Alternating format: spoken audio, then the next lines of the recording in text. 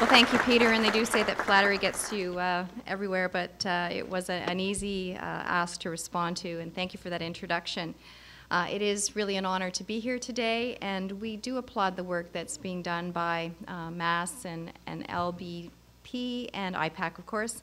And I think the vision and leadership that's being shown in kicking off this process. Canada's 150th does represent a once-in-a-lifetime opportunity, or for some of us maybe a twice-in-a-lifetime opportunity, to really redefine ourselves as a nation and shape our shared destiny, not just for ourselves, but I think also for our children and for their children too. And I think the process that we're embarking on today, imagining the possibilities that we can create both as and for Canadians, is a very critical first step. I'd like to use my time here today to talk about the business of nation building. And I do mean this in both a literal and figurative sense, as Canada is a very enterprising country in every sense of the descriptor. And Canadian businesses are partners in building and shaping our country, and I think that's very evident even in what the expectations are of Canadians, as we just saw in the Environics survey. So when you look at the business of nation building, I believe that you have to look at the legacies of Canada's business past, what Canada's businesses and business people are doing today, and what our businesses can help Canada go in the future. So stepping into the past, literally, Canada was born of an enterprise, and all of us in this room likely know that almost half of our country was, in fact, company territory up until the years just after Confederation, because much of our land was the Hudson's Bay Company. And as time passed, the competition for resources and the protection from American invasion initially spurred some of the most dramatic national infrastructure projects in our history, such as the Canadian Pacific Railway. Well, among a lot of business books that line the shelves of my office at Royal Bank is one that's called Quick to the Frontier, and it's a history of RBC, published back in 1994 to celebrate Royal Bank's 125th anniversary. And as you flip through the pages of that book, you can't help but see how the company and the country have really grown up together. Because industry and enterprise have intersected at the heart of Canadian history. Great national projects, great public works, built our nation and our nation's businesses. And they did transform Canada from wilderness into a modern industrial economy. How we do business and what kinds of business get done has changed dramatically. Our time today really doesn't allow me to do justice to the enormous legacies of Canada's business past, so I'll simply encourage you to remember that the intertwined histories of national and business achievements have positioned Canada very well for the future. The business of nation building today, I believe, consists of at least three pillars. The first is to build on and celebrate our legacy of business success. Americans, I would say, are experts at this, but our Canadian business endeavors, great and small, are reshaping the nation, and the world and us should be celebrating this. From developing the latest technologies to creating a financial sector that's the envy of the world, to helping throw the ultimate global party in Vancouver, Canadian businesses are partners in innovation, creation, and that should be a source of pride and achievement for all of us. Today, major projects in this country are undertaken in a spirit of partnership. It's hard to think of any substantial initiative that isn't a true public-private partnership, and it's this sense of collaboration that will continue to drive our country forward. Beyond making a profit for their shareholders and owners, businesses also invest in the social and cultural fabric of this country. Businesses at an organizational level are strong financial contributors to the vitality of our land through our country's many institutions, programs, and events. And I'm very proud of that, all that we do at RBC. Canadian businesses are, of course, preoccupied with their prime objective, delivering shareholder value, but not exclusively so. And that really brings me to the second pillar of how Canadian businesses are involved in the business of nation building. Our business community plays an important role by providing innovative thinking about Canada and its future path. Here's what I mean. Back when the idea for this conference was first conceived, and Peter pointed out that individual citizens drove the run-up to Canada's centennial in 1967, he also noted that Canadian businesses took an active interest in the discussions and the planning.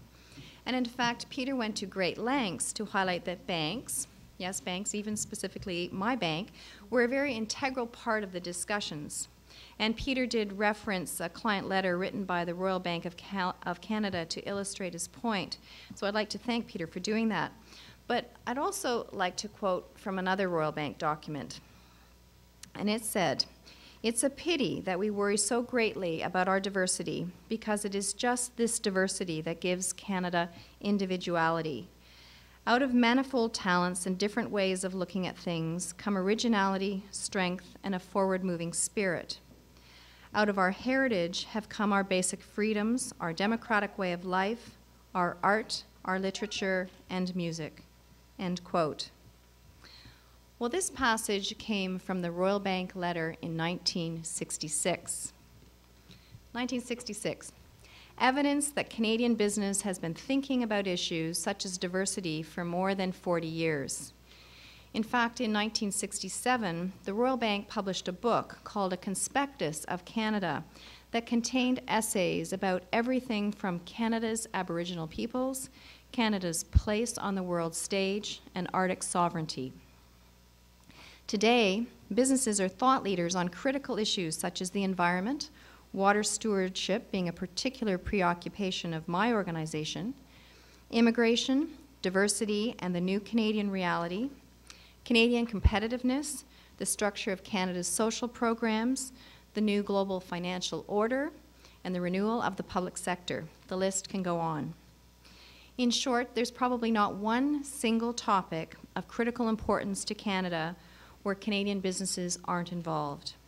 We're partners in thinking about the potential of our amazing nation, and it's because we have a stake there.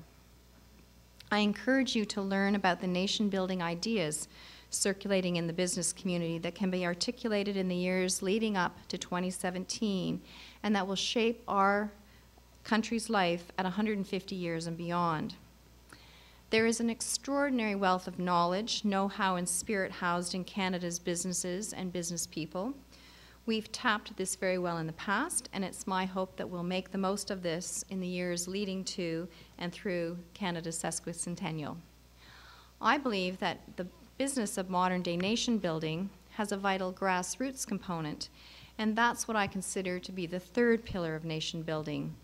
Canadian employees, the bedrock of Canadian business, be they employees of large organizations or Canada's entrepreneurs.